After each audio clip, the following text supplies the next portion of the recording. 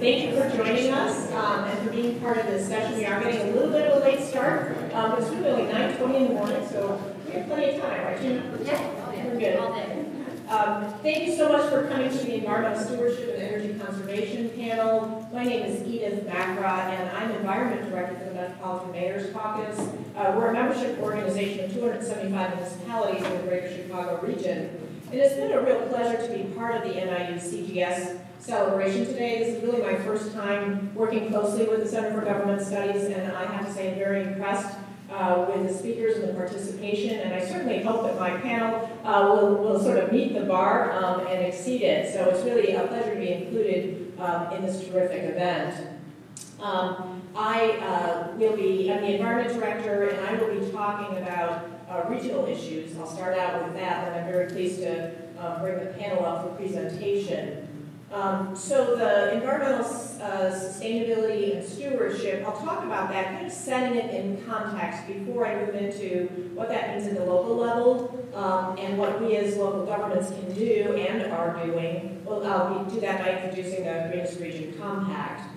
Then I'll turn it over to the mayors and to Audrey Peterson, our village manager, who's with us today, and they'll give you an introduction to their communities and then talk about their perspective on sustainability and some of the highlights of the work that they're doing in their communities. And then I'll begin by asking them questions to spark some discussion, and we'll certainly invite your participation and questions after that. So to start with, definition of sustainability. So that we talk about environmental stewardship, and it really, for environmental stewardship to be successful, really at any level, it cannot be divorced from the interest of society and from economic concerns. So true sustainability is really considered to be built on this tripod of people, planet, and profit is one way to put it, or economy, environment, and society. The definition for sustainability comes from the UN, something called the Brundtland Commission, and defined as meeting the needs of the present without compromising the ability of future generations to meet their own needs. And for local governments, and here's kind of a timeline of the programs and our evolution over time, but we serve so many municipalities, so our program started with environmental focus, and most municipalities have had a history of environmental programs, particularly related to recycling and solid waste reduction. We at the regional level had a program called Clean Air Counts focused on air quality, and we introduced an environmental program called the Greenest Region Compact, the original one. But when we did a remake of that program and created something called the GRC2, which is now what we're working under, we really shifted towards sustainability, that broader definition of it, because it's built on what municipalities want to do, and it includes very strongly people and economic concerns. And then now we're facing a climate crisis, and the Mayor's Caucus is shifting to accelerate our actions and really focus on what we can do with the tools that we have and the strengths that we have to kind of sharpen our environmental and sustainability efforts to also have an impact on our the survival of our communities and well-being of the planet. So now this is kind of the overview, putting this in perspective with national politics and global concerns. So, and I'll come back to energy efficiency, that's part of our title here, but 70% of all greenhouse gas emissions come from the power sector, the generation of energy, and that's a real important area to target. So at the federal level, the EPA proposed something called the Clean Power Plan under the Obama administration, and that was to focus on reducing emissions from the power sector. Fast forward, that was not successful, as you can imagine with the change in administration. Then globally, there was a step up for climate commitments through the Paris Accord. And every country, with the exception of two, at least we signed on to it, but then rather publicly, Trump announced intent to withdraw once he took office, and then just this past week has taken action to formalize the withdrawal from the Climate Paris Accord, which sets targets.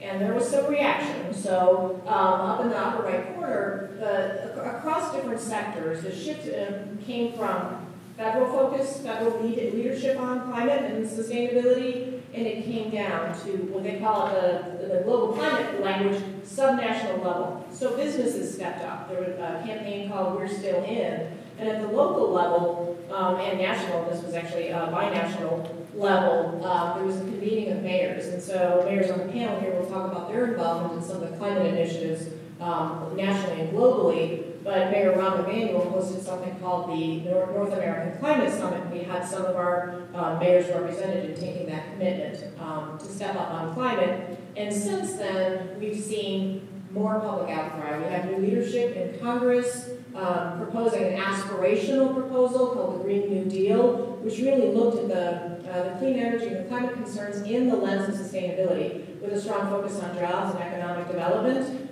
That's still out there. Lots of public concern now being led by our very charming and visionary youth. The climate strikes, we've had climate marches, climate strikes now, and then if you haven't met her yet, that's Greta Thunberg, who really sparked the global movement on climate strikes.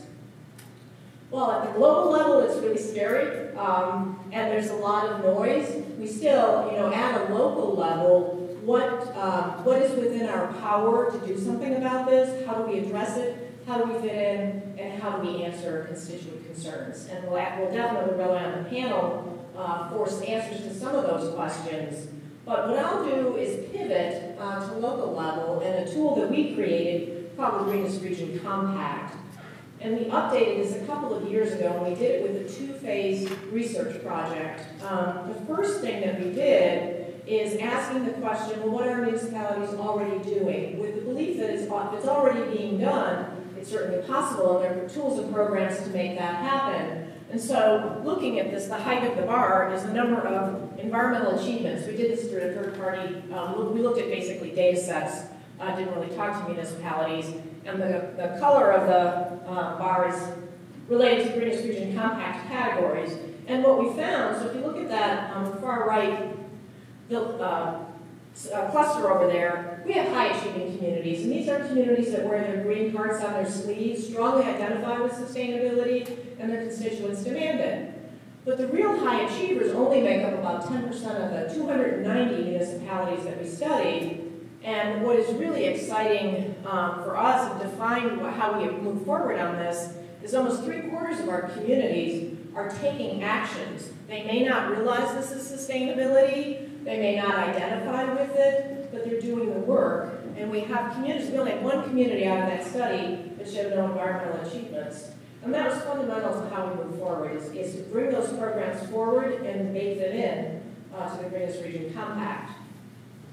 The next step that we took was to look at kind of building on the leadership of communities that already are taking strong sustainable actions and have a sustainability plan. We read them, we analyzed them, and looking at regional and national plans as well, we basically pulled them apart and organized them into sustainability goals. And combining, this is what that looks like, 1,149 sustainability goals analyzed. We spent a lot of time with spreadsheets and data analysis and came up with the beginnings of the framework for the Greenest Region Compact. And because of the way it was created, we call them consensus sustainability goals. And so the final Greenest Region Compact organized very high-level sustainability goals in these 10 categories that are really tailored for municipalities, because this came from what municipalities are doing, how they think, and what their goals are. This is the actual compact then, the categories. There's 3 parts to the Greenest Region Compact. There's the actual compact, which is a pledge to support those goals.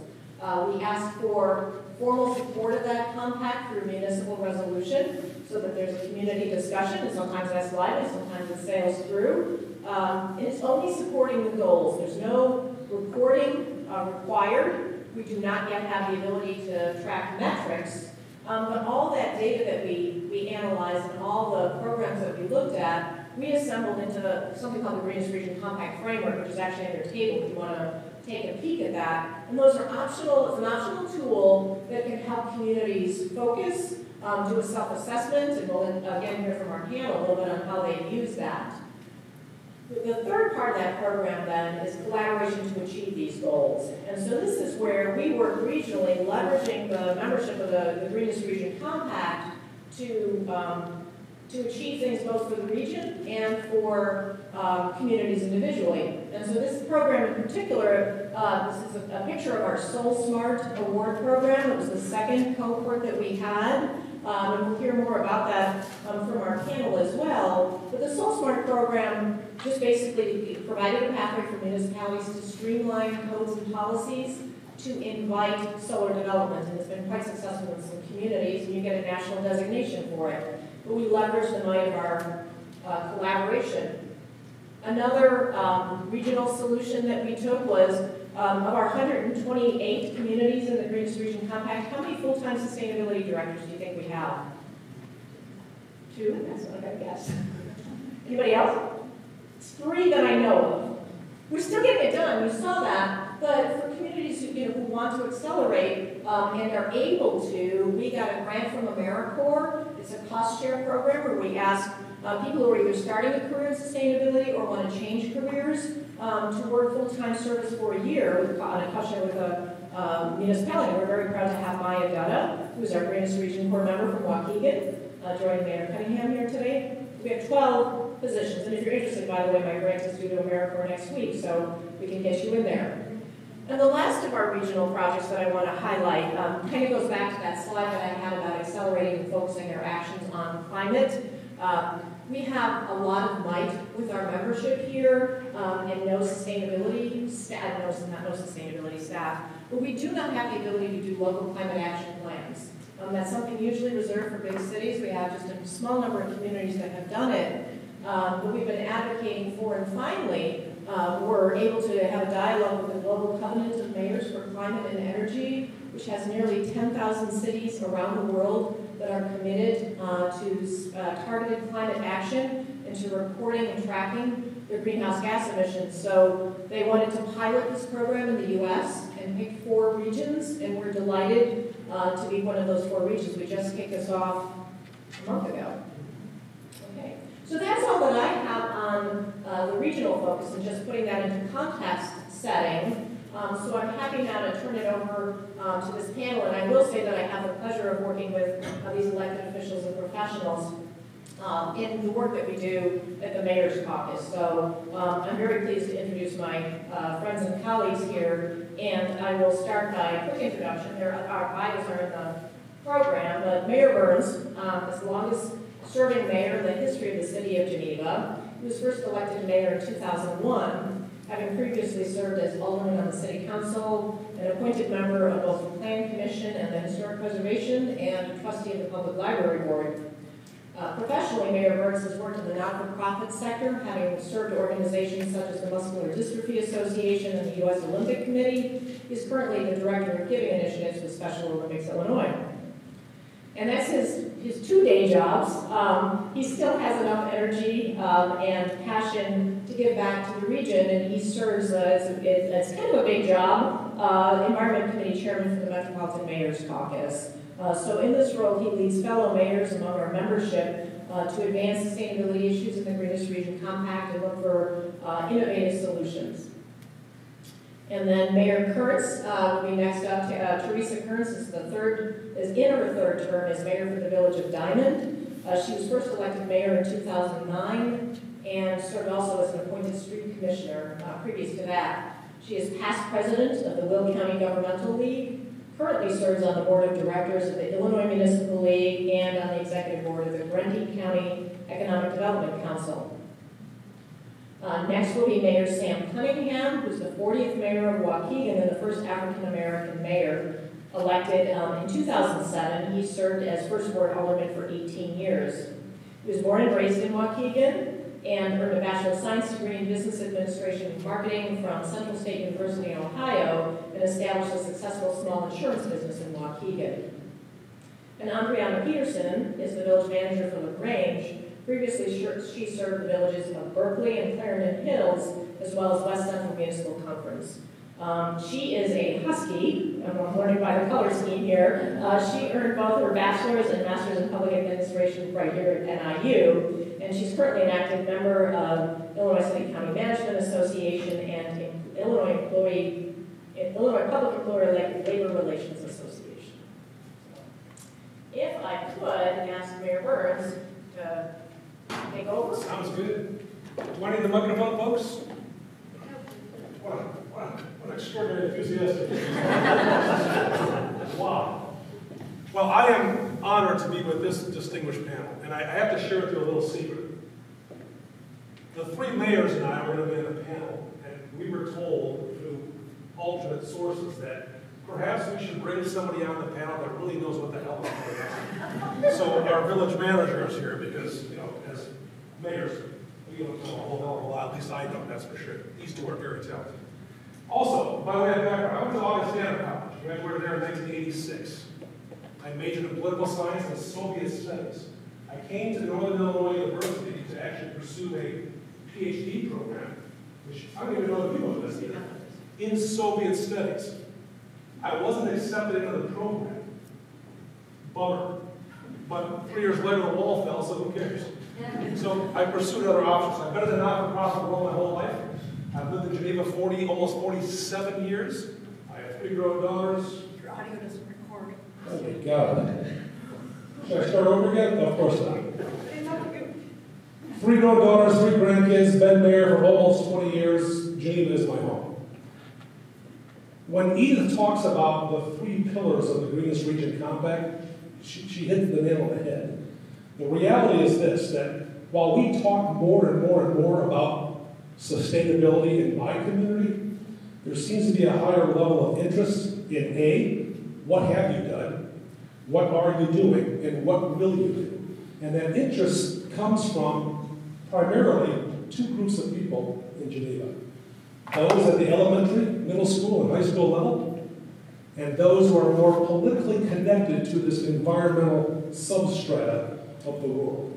For the majority of my time I spend as mayor, it's usually regarding potholes, leaf pickups, snow removal, what have you.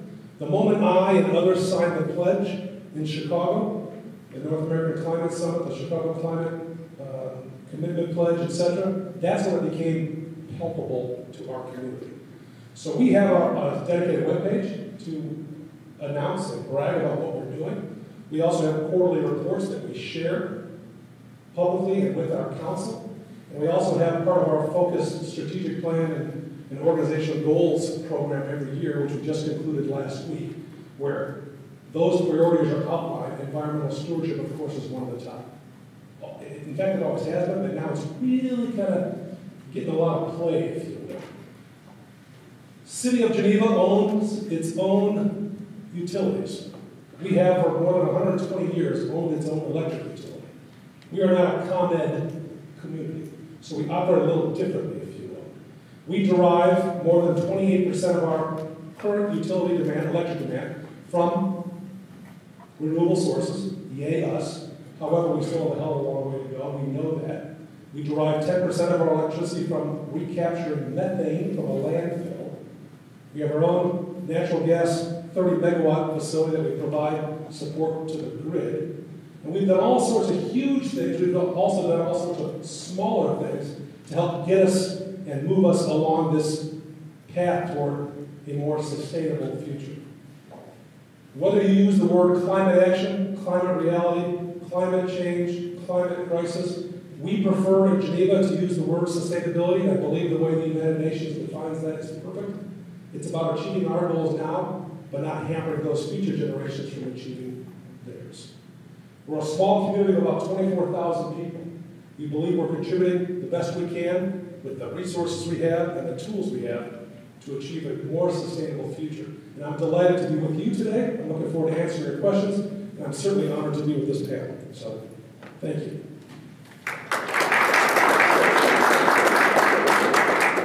Oh yeah, check this out, folks.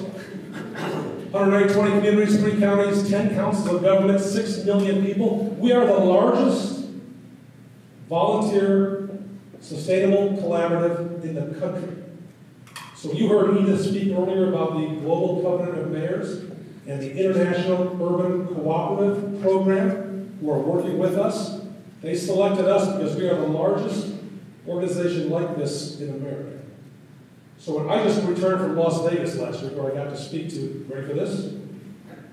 Building commissioners and code enforcement officers and folks who are in the field and on the ground talking about energy efficiency And when they heard that this area of the country, Northern Illinois mostly, is leading the effort with respect to sustainability, they're shocked about that. And when they hear that mayors like us and village administrators and others believe in what we're doing and that we have their back when they are in the field, ensuring that codes are stronger, they're not only proud, they're also honored, and they are still a little bit shocked. Because you heard it earlier, the yin and yang between economic development and sustainability has always existed, but we believe that it's not mutually exclusive anymore. So with that, back to you. Thank you. I just have to brag a little bit more about that. It was the Illinois International Coast Council hearing. The reason that we got involved in that Mayor Burns led the Environment Committee to have a discussion on that in March, because that is, the U.S. Conference of Mayors has determined that's the most impactful thing that local governments can do related to climate change. It doesn't cost anything, and those of you, I'm seeing some Greatest Region Compact communities in the audience, we'll be in touch with you about sort of engaging on that voting process for modern energy codes. And by the way, Mayor Burns apparently brought down the House a room full of, literally, a room full of codes officials from around the country applauded the mayor's comments. The first time a mayor has testified at that. It doesn't seem clear they applauded when I left. Yeah. So next, I'd like to introduce Mayor Terry Kearns from Diamond, and I think you'll be making your comments from there. And just so you know, as you follow along with the slides, we got the profile here of each community, and then we'll we'll have an opportunity. We'll just try to follow along with Greatest Region Compact categories for the work they've done. Thank you, Edith. Good afternoon, everyone. I'm Terry Kearns, Mayor for the Village of Diamond. We have 2,500 residents. So, am I the smallest municipality here today, or is there anyone in the audience with a smaller community? I thought so. Congratulations. Okay. One of the things we've recently done is become a member of the Kankakee River Valley Water Planning Area Alliance. I think that of all the things the municipality does, providing safe, economical, reliable, and sustainable water is the most important. Because if you can't do that, everything else is irrelevant. You have to keep in mind, Diamond has 8 employees. And a lot of people think because you come from a small community, you don't have a lot of work. We do everything that my fellow mayors do, but we do it with 8 employees and a very small budget. So the purpose for the Kankakee River Valley doing this water, it probably will end up being a co-op, is currently we have 3 wells. It's very expensive to treat our water. You have to pull radium out of it. The aquifers can be very questionable. I can tell you as a mayor, when 2 of your 3 wells are down and you're pumping water out of one well 24/7, worried about running out of water, you don't sleep at night. So one of our neighbors recently had several structure fires where they actually ran out of water, and they were pumping our water to fight the fire in their town. And we were happy to give our water, but you really can't run a municipality like that. So the groups that you'll see on the map there have joined forces, and currently we do in fact have a permit to pull water from the Kankakee River, and we are engineering the structure to remove the water, to pull the water from the river. You have to keep in mind, aquifers, when you have a well, you're depleting the aquifer, plus you're removing radium, and you have to get rid of that some way.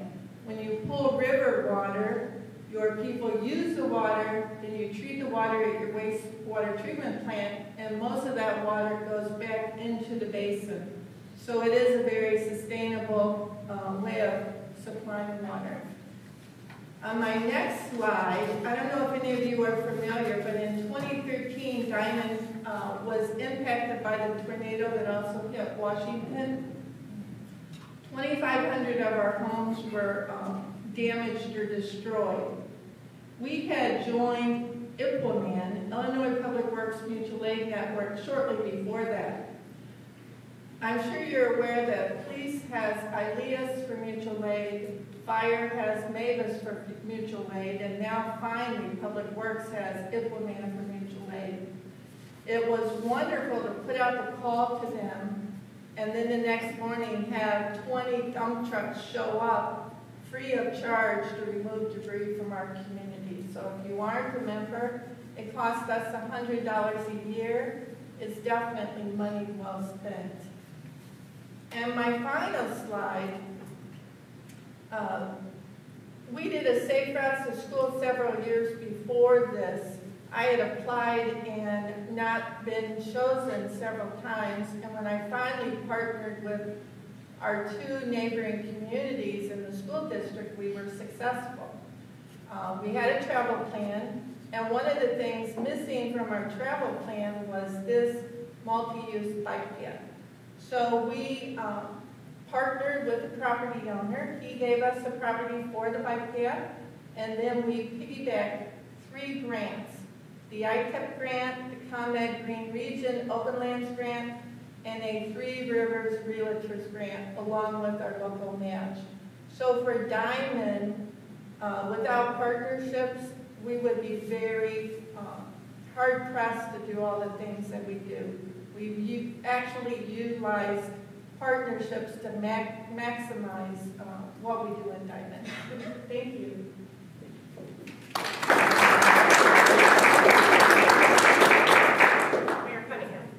Well, thank you very much. I was sitting here listening to the 2 mayors, and I'm like, wow. One, I wish I had me a energy plan, I can tell you that much.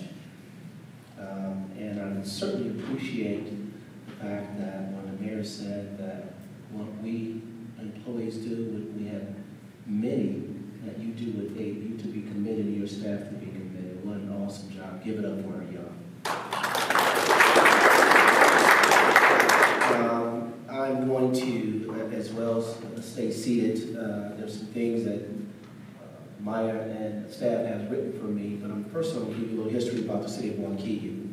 The city of Waukegan is the largest community north of Lake Cook Road. We are the 9th largest city in the state of Illinois. If you take Lake Cook Road and going north all the way to Route 12, we are the largest community on that.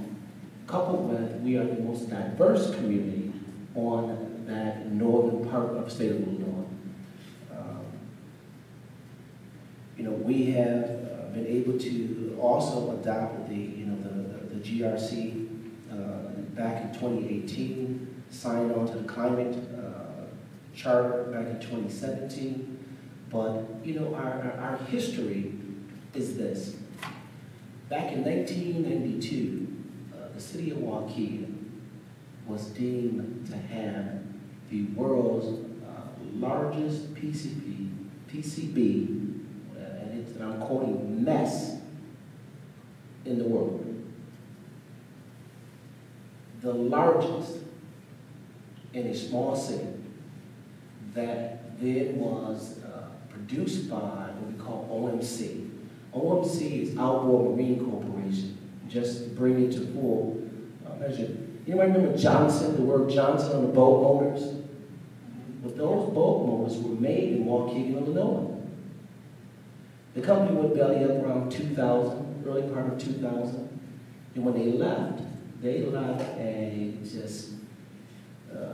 PCBs throughout that whole channel. The Environmental Protection Agency came in. Over the last 30 years, they've spent probably $150, maybe $200 million to clean up our harbor. And our harbor is a refuge harbor. That means those distressed boats that are out there, they need some help. Then they can come to the Waukegan Harbor and then get what is necessary so you can go back home. At one point in time, they were looking for the cities, local municipalities, to do that. The unfortunate part for us, back in those 92s, when things were going very, very well for the city of Waukegan, you had roughly 20,000 jobs in our community. And at that time, those were middle-class jobs. Well, when they left, we did not have a strategy. I call it a transition strategy. So our middle class left the city of Waukegan. So today, fast forward 30 years later, we have said, what do we want us to be? What is the face of the city of Waukegan needs to be over the next 20 to 40 years? We're going to do the same thing a lot of communities have done on their lakefront. And mind you, our beach area is the largest beach area on that Lake Michigan line. We have 3 linear miles of beach.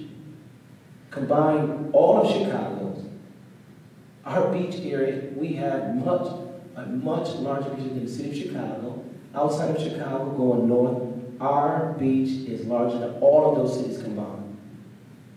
I said when I took office, how can we make this more accessible to people outside of Waukegan? My vision, and this is the vision that I have there, and I'll tell you how we're going to get there. I want to become the Northern Navy Pier in Lake County with our beach, utilizing tourism. And more importantly, how do we start doing that? We did an assessment on our community, and that assessment came to be $550 million to bring us up to par. We started our CIP, we started bonding, infrastructure. That's how you get it started. We started working on all of our roads, our streets, our sidewalks, our bridges. Now to our beach, more activities that are going down at the beach area. And we believe if we continue on that road, that we will be that community that can now be sustainable. And then we will be that community to look as examples of how not only to be prepared in the event that something happens, but have a strategy that can go beyond 10 or 20 years. So we're excited about where we're at and where we're going and the measure we're doing it. In compounding, while we might not have an energy, we do have a water plant. We are looking to supply water to our western part of our county through the city of Waukegan. $12 million that we're investing as we speak today in our plant.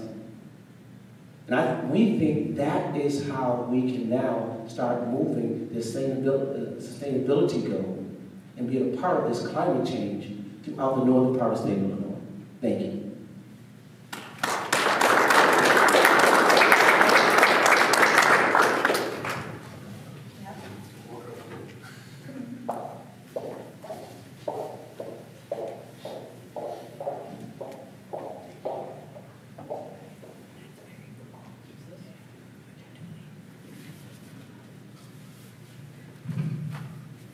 Good afternoon. It's a pleasure to be here today at my alma mater celebrating this 50th anniversary, 50 years of innovation, knowledge sharing, and professionalism. And just a little bit about the Grange. We're a historic community. We're celebrating our 140th anniversary. And we have a high quality of life and a very active downtown. And today we've heard about a number of impressive environmental sustainability achievements from the mayors of the 3 communities I am honored to be here with today. I want to talk a little bit about sustainable projects in LaGrange and also about how we have built a sustainable culture in our community. Because in an era of infinite demands and finite resources, a commitment to integrating environmental sustainability initiatives into our community is really something that needs to start at the top, and then we need an implementation plan to actually accomplish those goals. So towards that end, several years ago, the LaGrange Village Board identified the furtherance of sustainable green initiatives as a strategic objective as a part of its community vision. And in order to implement that, we worked to make sustainable practices a part of our daily operations, our planning, and our decision-making. So like the GRC framework we discussed earlier, we identified a number of ways to enhance energy efficiency, sustainable and environmental awareness through various categories like purchases, projects, policies, programs, throughout all levels of our organization. And as Edith mentioned earlier, while we were executing more and more of these initiatives, we were not always great at quantifying or communicating those successes to the public. So approximately 10 years ago, the village board developed a list of green initiatives in 5 categories: vehicles, building and infrastructure, services and operations, community development and zoning, and event promotion and education. This information is now included on our website and is a big part of a lot of our communications that we give out related to green initiatives. The list helps us to track those initiatives, serves as a tool to help us plan for those initiatives, and also provides this mechanism for communication. And I included the link in case anyone would like to look at it. So part of this planning also includes our annual budgeting process. We have a 5-year planning budget, and on the budget document itself, we denote initiatives that have an environmental component with a green dot. Not super sophisticated, but a very good communication tool. And surprisingly, there's a lot more information. As Edith was mentioning earlier, there's a lot of things that we're doing that we just didn't really realize were environmentally focused. Grants is also on my list of things of how to integrate this type of activity into your operations. In the Grange, each department is charged with identifying and applying for grants related to sustainability initiatives, which helps to leverage our increasingly limited budget and capital dollars. In the past several years, the village has been fortunate to receive almost $4 million in grants that we have used for sustainable and related initiatives. We also have an active environmental quality commission, and citizen volunteers should not be discounted. The commission helps to further our sustainable culture by monitoring current initiatives and supporting new initiatives like the Greenest Region Compact and Soul Smart, to name a few. Finally, we also use social media and the website to promote special events, as I'm sure many of you do. For example, in the last 2 months, we partnered with a neighboring community to host a pumpkin smash composting event, native plant bicycle tour, recycling education center at our West End Arts Festival, and we're soon beginning a holiday light recycling initiative. We also partner with a number of organizations on environmental programs, such as our LaGrange Business Association, which is very active, Metropolitan Water Reclamation District, Active Transportation Alliance, West Cook County Solid Waste Agency, the Mayor's Caucus, of course, and Cook County to further these sustainability goals. So a few projects to highlight that may not have been specifically touched on yet by my fellow mayors here. Energy efficiency initiatives. So as one example, our village hall, this village hall was built in 1899. It's on the National Register for Historic Places. And when we needed to update the interior, including the mechanicals and the lighting, we had to modernize the building in a historically sensitive way while still considering green opportunities. This was difficult to do. We have a historic society, and we had resident groups that were concerned that there was going to be a choice between going green and putting together a plan that was going to also be historically sensitive, but we were able to make that work. We received almost $500,000 in energy efficiency grants from Cook County, which supplemented our available budget dollars and allowed us to do more with less, including energy efficient lighting, energy efficient HVAC systems, and more programmable systems, given that we had, I think, 6 or 8 different types of HVAC units in that historic building. We also provided similar upgrades in our police department.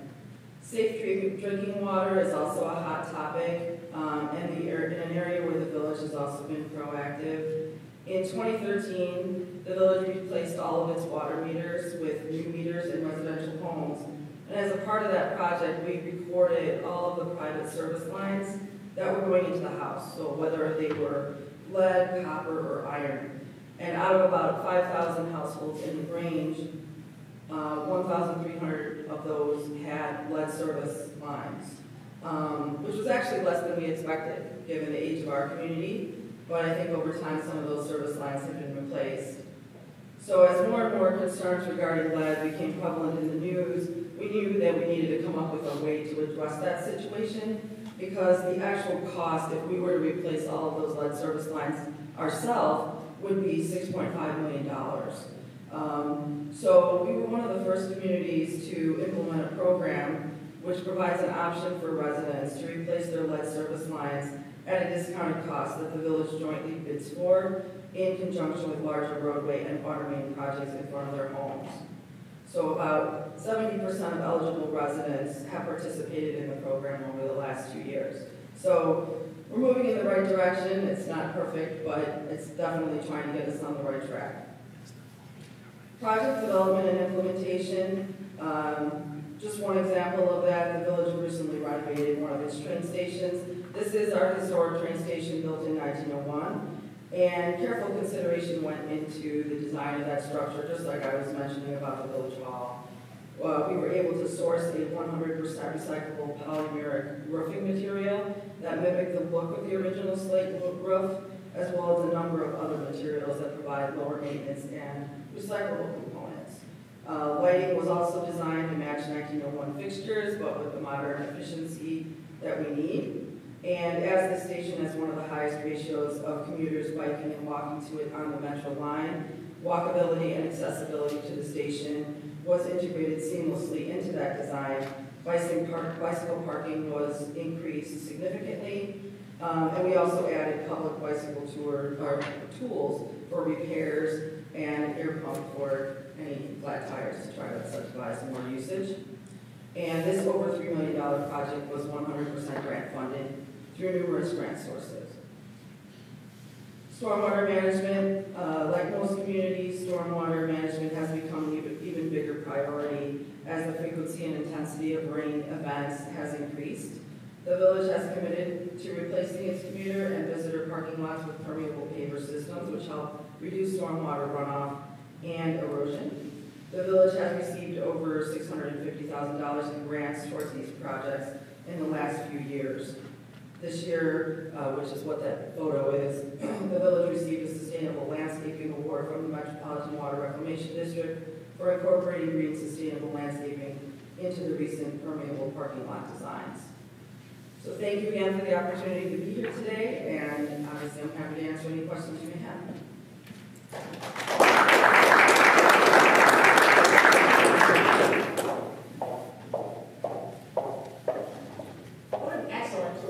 Sustainability in the region.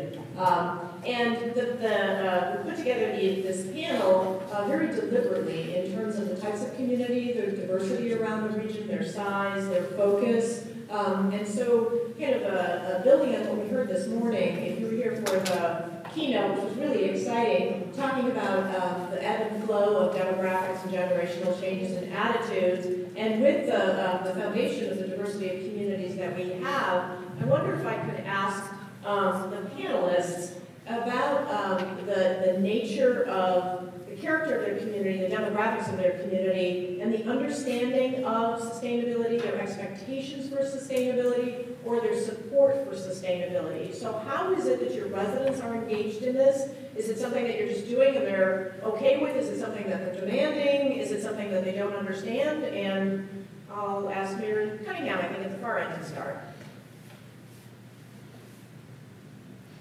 You know, I'm gonna take myself. You know, I grew up in on the southeast side of town, low income area, and a lot of times what's on people's minds is just day to day, trying to just get through. I think it comes upon our leadership of local government, and I really want to commend this lead thing, which is a huge problem about this country. And put down to the local level. You guys do a fantastic job of initiating that. But from a standpoint of who needs to take charge, it has to start with us local leaders. And the reason it has to start with us, because I'm looking at my demographics, they just don't understand the importance of it. And sometimes we as leaders don't understand unless we get out and become a part of, you know, the GRC, climate mayors, understanding what that's out there so that we can take this information back to our communities, put a strategy in place, and then, sometimes government is a shall execute. And then as questions arise out of why are we doing this, we can explain to our residents the importance of having this part of our community. And that importance really comes back to this. And I have this thing called stay in your lane. The stay in your lane mode is we are good at police, fire, public works, city service, water, enrich. We're good at those things. Outside of that, we need help, so we need to partner. That's why having these partnerships are so critical to the success of our community. That then leads to who's going to live in our communities. People are going to live in our communities that have good schools, have an awesome, I would say, city government that gives that police, fire, public works, and service, water, etc. And if we don't have those, then you're not going to get that middle class and upper middle class families, and for those families who are struggling, how they can then look at that vast majority of the population where they can strive to be. That's why it's so important that we attend sessions like this, go out to Vegas and listen to what our other communities are doing, so we can bring that information back and then have our residents start asking those questions. Why? And then we can give those plans that are sustainable to make sure that our communities are going to be around for our grandchildren, great-grand, etc. Hope that answers your question. Perfect. Thank you. Mayor Kurtz, you. I agree with what you said. I also think that as a municipal leader, we have to nudge our residents in the right direction. Sometimes I don't think they actually know we're nudging them, but we do nudge them. But for me, I'm fortunate with Edith and the Mayor's Caucus and all of the groups that we participate with to see the great things that they're doing and then steal their ideas. Yeah. I was a policeman for 22 years in Bolingbrook, and we don't reinvent the wheel, we steal it.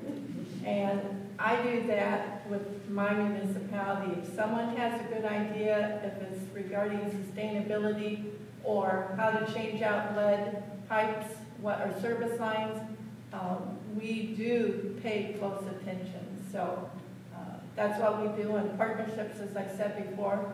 When we get grants for STP for $1 million, we didn't have the local match. So we look around for the stakeholders. Who is this going to benefit? We bring them all to the table. And we've actually been able to get local matches from property owners and developers that have enabled us to go for large grants that otherwise we would not be able to do, simply because we didn't have the local match. So you have to get creative, you have to create partnerships, and you have to try everything and think outside the box. Audrey?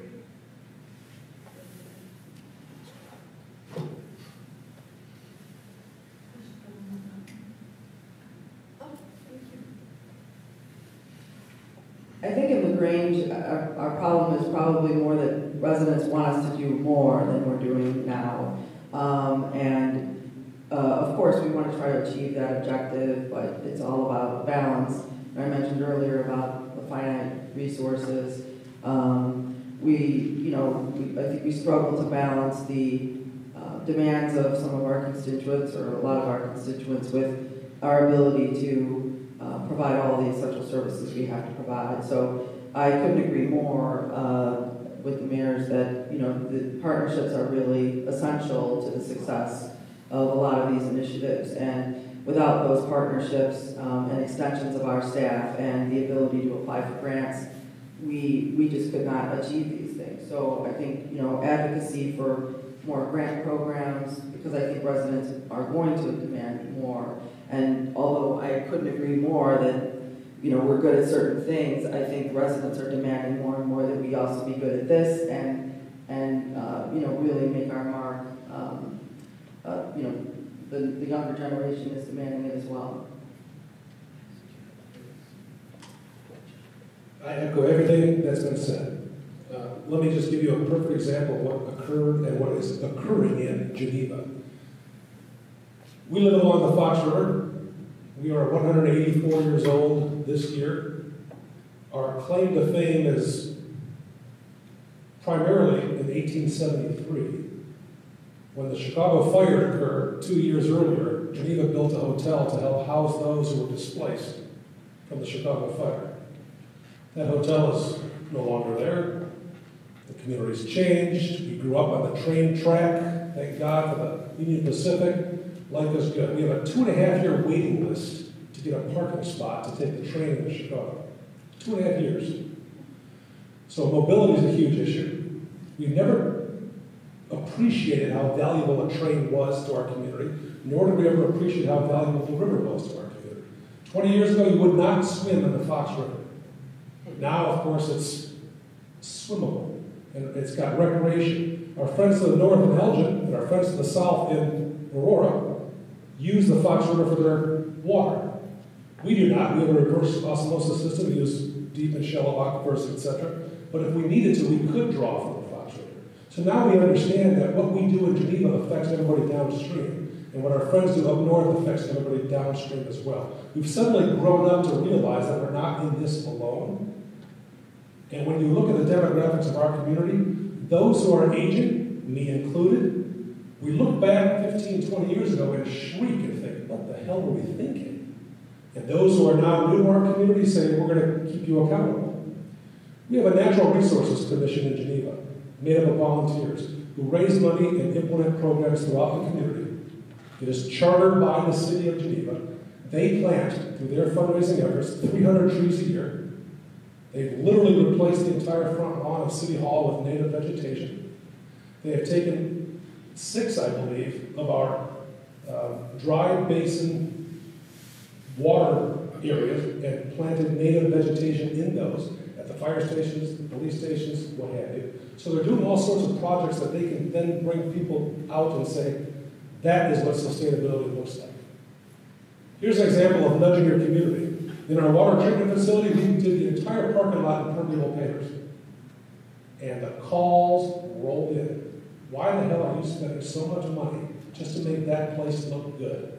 We failed to provide the information as to why that was a better investment than just asphalt. Now it seems like you do everything in permeable pavers. But nevertheless, it's a step forward, and I believe, even as heard me say this before, we are screwing ourselves if we believe perfection is the goal. Right now, progress is the goal. And if we can share that progress with our citizens, I believe they'll jump on board as well. Excellent, thank you. And Mayor Burns, you answered my next question, so you don't have to answer this one. Oh, good, you leave early. No, stay here. But what I wanted to ask, and some of you have touched on this, is what is the role of citizen engagement? How do you engage, or should you engage businesses and the citizens? And do you do that formally, informally? If you can talk, and I'll just kind of open it up to anyone who wants to comment on that. Citizen and business engagement. I'm a firm believer of ownership.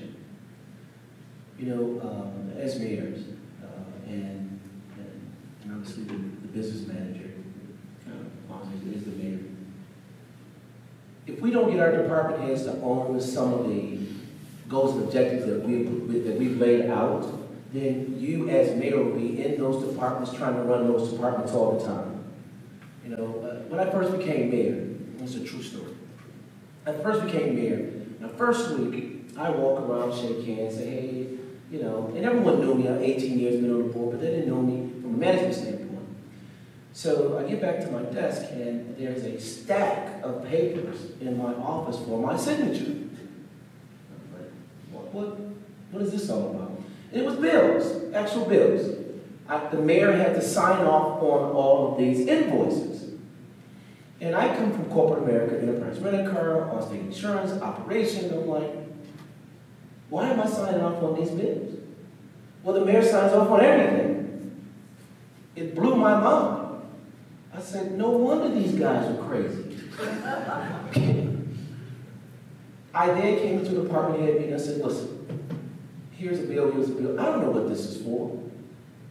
You need to run your business unit. Now, if you can't run it, then I'll find someone who can. From that day forward, I haven't had anything signed, except, the stuff we approve and contracts, whatever have you. But how do we get them engaged? We have to give our citizens ownership of some of these processes. Transparency, awesome. Get out there. We're going through update our comprehensive plan. The first thing I said to them, let the community tell you what they want. Now, I'm a firm believer in this. The customer is always right. No, those in business are running our cities. It's not necessarily true, but the fact is they think they're always right. Let them believe that. They're okay. Until we give them some ownership of some of these processes, some of the ideas that we have to move forward, it's going to be extremely difficult for us to push those things down. And I go back to when you said you were in Vegas talking to building commissioners. We were able to move in a direction of changing our ordinances so it allows solar.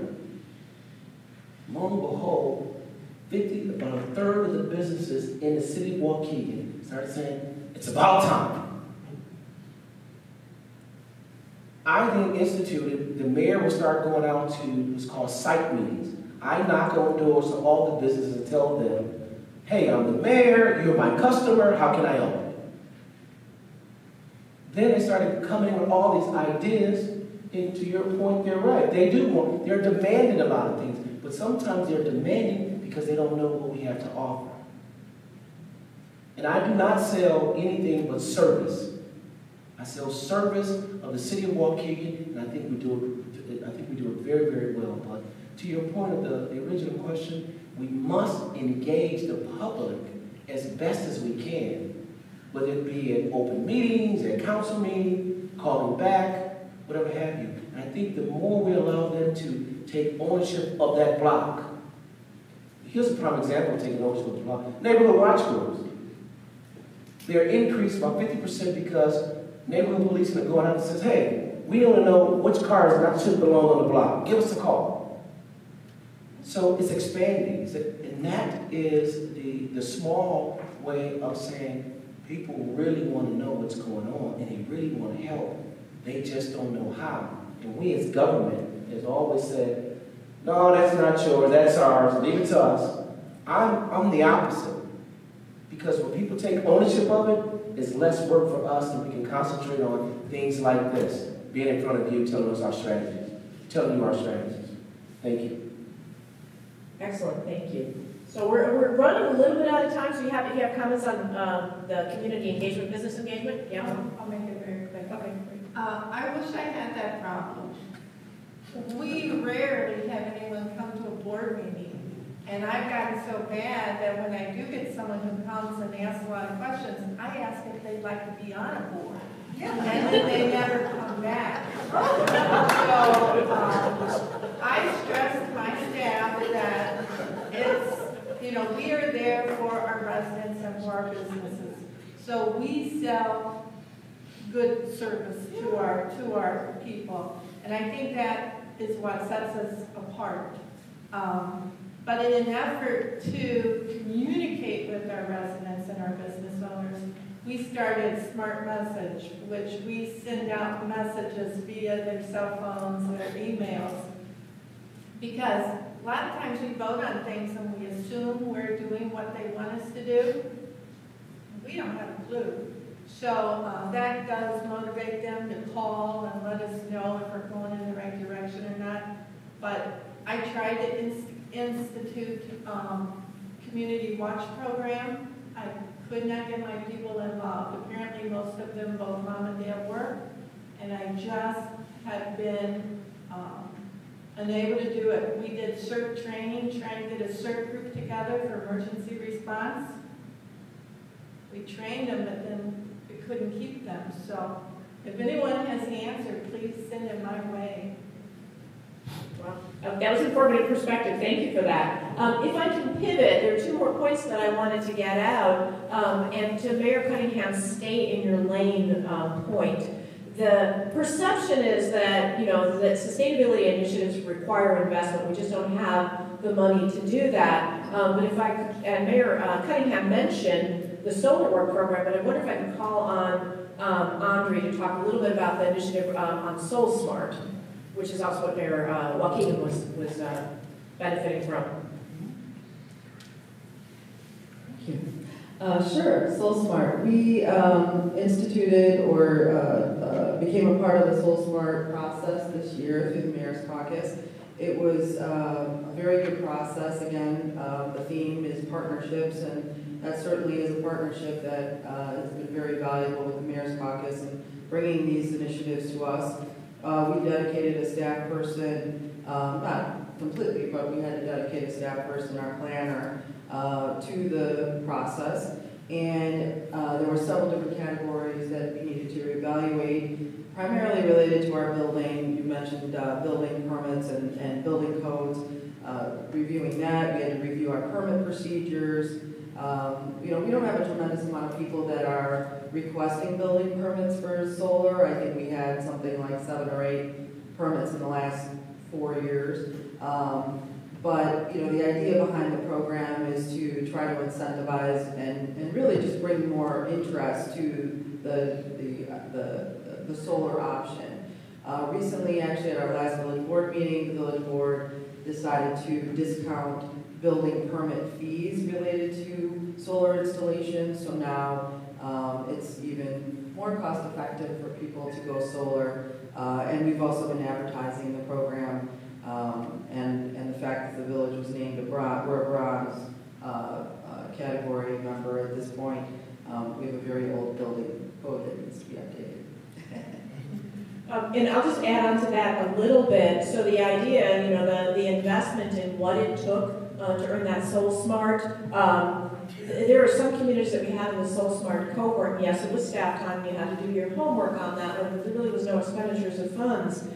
In the village of Schaumburg, they had 3 solar permits in the village before earning the Soul Smart designation, and about 16 months later, they've had 103. We've had some communities, the village of Hanover Park has tracked $500,000 worth of investment in solar from the private sector in their community since earning Soul Smart. So kind of along in your lane, if I could give you the pun, Mayor Burns, if you would talk us about your pavement procurement policies, because that's a sensible small win that we work together on and is kind of neat. Edith and I attended a meeting at the Illinois Tollway Association not long ago and learned about this fascinating product called warm mixed asphalt. Who's heard of that? Nobody. Warm mixed asphalt produces less carbon dioxide, uses less energy, has just as long staying power, and only costs a few percentage points more in terms of acquisition. So the city of Geneva, through my extraordinary leadership and having no idea what the hell I was doing, suggested to our Department of Public Works Director, Mr. Babica, who was present at this meeting, why don't we, in our 2019 street program, which we invest about $2.5 million to repave streets as needed, use warm mixed asphalt instead. We put the bids out, we chose the provider, they agreed to the warm mixed asphalt, we put it before the council for a vote. It was slightly more expensive than the previous year, and when it was explained, it was like, oh, this makes sense. It was as simple as that. It was amazing. So now, rest assured, every time we go out for a bid, which is of course every year, to the tune of about $2 to $2.5 million to redo our roads, it'll be a warm mixed asphalt product. And we brag about that because it's a simple solution, but then we also push out that information to our citizens who say, okay, you're continuing down this path, thank you very much. It's really pretty cool. And kind of in that staying in your lane, a little bit outside of your lane, Mayor Cunningham, if I can share the story on your behalf, the actions that municipalities of any size, I mean, how many municipalities in the world buy asphalt? I thought it was everybody. Yeah, okay, we're a little higher than hands, right? So this is a simple strategy, and the reduction 71 tons of CO2 annually from the use of warm mix asphalt. And kind of to the outside of your lane issue is in Waukegan, you have a coal-fired power plant, I believe. Yes. Right, and you have some activists asking you to shut that down, and is that in your authority to shut that down? No, that's not an answer. So, thank you for that commentary about staying in your lane. We have just a few minutes to see if there's any questions that you want to ask of our panel or me. I just have a question about. I have a question about the use of single-use plastics. You know, that just kind of the idea of holding big events in your villages or cities, and how you handle that. You know, the habits of convenience, how you move away from that, because I know there's a sometimes larger expense to that, but I just wonder if any of you have had improvements in that area, because I think it's just such a huge and important part of sustainability. No, that's kind of out of my, that is out of my lane a little bit, and just not familiar with it. We contract with, oh goodness, what is it? It's not Viola no more. Advance. We contract with Advance, and part of that contract is to separate all of the plastics in all the recyclables there. But I will say this to you about all of the plastics.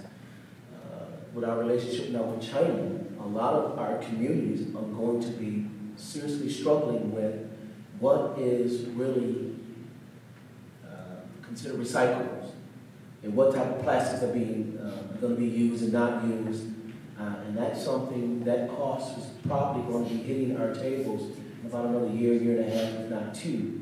So you might be having a different conversation with this in another 2 years.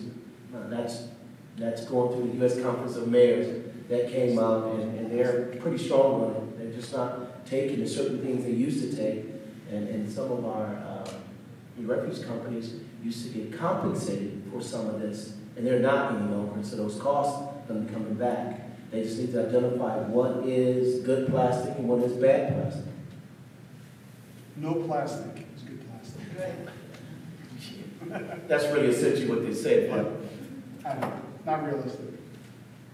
I can speak on this a little bit. So in LaGrange, we have a very strong partnership with our business association. We actually we're part of a regional chamber, but we also have a separate business association. And that business association handles a lot of our special events. So as I was mentioning earlier, we just recently had this West End Art Festival was one of the events. And as a part of that, we worked with that business association to make sure that all of the vendors that were involved in that event were using sustainable products. So using recyclable plates and compostable utensils, using glass instead of plastic. You know, it's certainly a work in progress, and there always can be improvements, but that was a wine event, so we had cork recycling, and you know, anything else that our environmental commission could kind of come up with that could be recycled, we work with the businesses to do, and that's really key, I think, in those events is a part of the planning, and we start the planning on these, as I'm sure most municipalities do, you know, a year in advance, is that you start to telegraph this, you know, to the participants, and that's just the way it's, you know, kind of this is the way that we're going to run the event. And everyone I think is along for it. And it's a great way also to promote to the public that this is not only a great event, but it's also a sustainable event. So another plus. One more quick question before we wrap up the panel.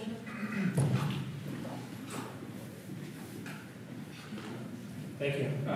So I work for an investment company and major asset manager, and we've been tasked in the municipal team to come up with sustainable investing, impact investing, and what we're looking for is metrics and standardized and quantitative stuff. Where are you guys at in that process? Is it okay if I answer that? Yes. Yeah. Because you talk about funding and everything like that. Right. I think if we had standardized, metrics that we could put out there, it'd be easier to bring the financing. Getting managed from Europe and everywhere. Well, we would love to work through that. Mayor presenting this to you in a minute, but I just wanted to say, so the Greatest Region Compact was put together, the Mayor's Caucus is actually very tiny. We put that document together and put it out there for adoption, but did not have the ability to put tracking and metrics in it. We were also, advised not to tell municipalities what to do. We didn't prioritize anything on that. We're now almost 3 years old, and with 128 communities, we've had more conversations about how about some tracking and metrics. And Mayor Burns, you were part of that. We had a task force to look at what would be helpful to municipalities, and there was a strong interest in being able to convey and telegraph to your residents what you're doing and what does that mean in terms of metrics. So we had that need for a while out there, and then the opportunity with this regional climate plan. Frustratingly, while it's a great honor to be chosen with this, we're still doing fundraising on it. But the hope is that we're able to align the strategies of the Greenest Region Compact. What can municipalities do? We know whether they're doing energy conservation, they're improving their water systems, their water utilities, we're buying more mixed asphalt, all the actions that we're doing, how does that connect up to regional greenhouse gas targets? And so we have an intention of building that up as part of this, because it's really important for the regional climate plan to be able to report progress towards your targets. You need to set a target, report progress towards your targets. It's a challenging thing to do, particularly at a regional level, but when we do activities like Soul Smart, which was very impactful for communities, we don't actually have the ability right now to say how many installations, have you had, and Jared, anything in Montgomery? How many installations you had? 91 this year. Okay, so that's how we do it pretty much, is how many installations have you had in your community, and we know we can do better, because if we can track the kilowatt capacity, we can track the greenhouse gas emissions. So with support, we can do that. We think we have the framework and the demand for it. Do you want to add anything?